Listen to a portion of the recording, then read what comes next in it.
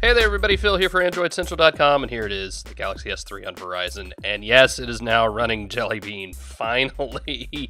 So, this is a Virgin phone. I actually took it back from CyanogenMod and, went back to stock just for this update. So first thing, let's dive into About Phone and see exactly what we're dealing with. There it is. Model number, Android 4.1.1, there's the build number, so VRB LK3 for those of you counting at home.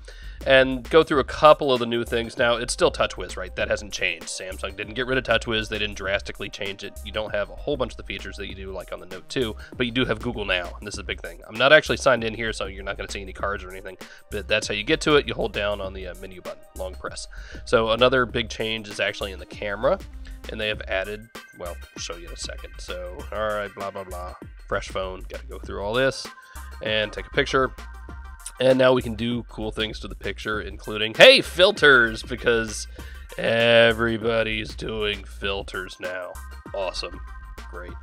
Another one that Verizon points out, of course, is the notification bar and the new stuff in here. So if you get a missed call, you can call people back directly, which is cool, I guess. Nice. Call that number if you want. That's our office number, whatever.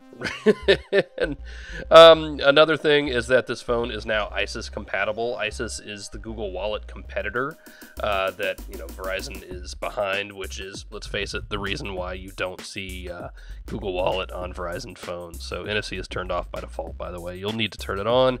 ISIS is not really live yet. I mean, it's live in Austin, Texas and Salt Lake City, but that's it.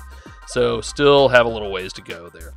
But this is Jelly Bean on the Galaxy S3, the most popular phone probably in America right now, and it's about time we have it. So now we just begin the wait for Android 4.2, right?